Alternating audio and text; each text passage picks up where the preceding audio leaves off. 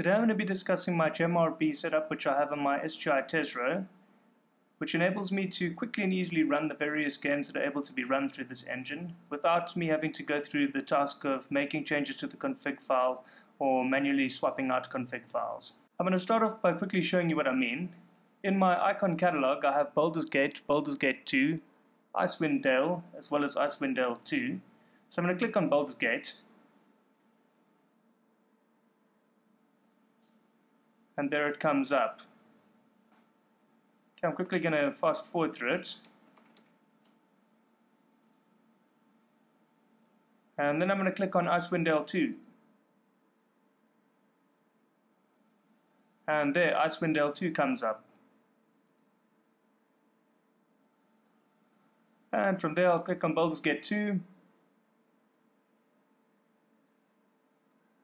And again, Baldur's Gate 2 comes up.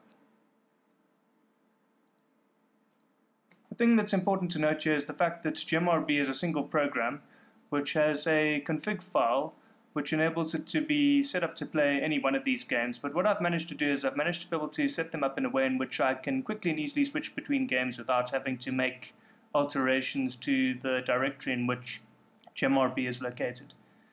So what I'm quickly going to show you is firstly where GemRB is located on the machine. I've already got my etc folder open, okay, which is user local etc, and within the etc directory what I've done is I've placed the various folders which contain the game files for each one of these games. Okay, so that's Baldur's Gate 1, Baldur's Gate 2, Icewind Dale, and Icewind Dale 2. And then you've got the GemRB folder, and within this folder you've got various config files for GemRB. And what I've done is I've got various folders in this folder which contain the config files for each one of these games. I've gone into Baldur's Gate 1, so I'm quickly going to open this config file just to show you how it's set up. Okay, the important thing to notice here is to set the game type, which in this case is Baldur's Gate 1. So the game type is set to BG1 for Baldur's Gate 1. The game name is Baldur's Gate. The important thing to note here is this name that is entered here is the name that will appear on the top of the window when playing the game. Okay, another important thing to note is the screen resolutions. In the case of Baldur's Gate 1, the maximum resolution that it can currently actually be played at is 640 by 480. So if you set one of the higher screen resolutions, you have a large window with a 640 by 480 image, which is the game surrounded by black. So it doesn't make sense to set it any larger than 640 by 480. Okay, the next important thing to note here is the actual path to the game file. And here it is, game path, so it's user local etc bg1 for Baldur's Gate 1. Okay, so I'm going to take you back to where it sits. So there Baldur's Gate 1 sits in the etc directory.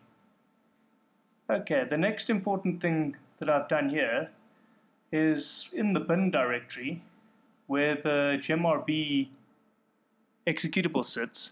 I've created 4 script files, one for Baldur's Gate 2, Icewind Dale, and Icewind Dale 2. So what I'm going to do is I'm going to go into the Baldur's Gate one just to show you what it consists of. Okay, so it's an executable shell script.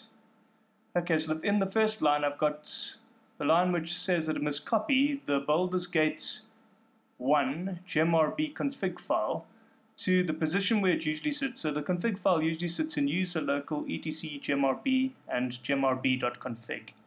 So each one of these games has its own config file. So what I've gone and done is, for whatever game is going to be executed, I first copy the relevant config file to that position, and then from there I cd into the bin directory and then execute GemRB.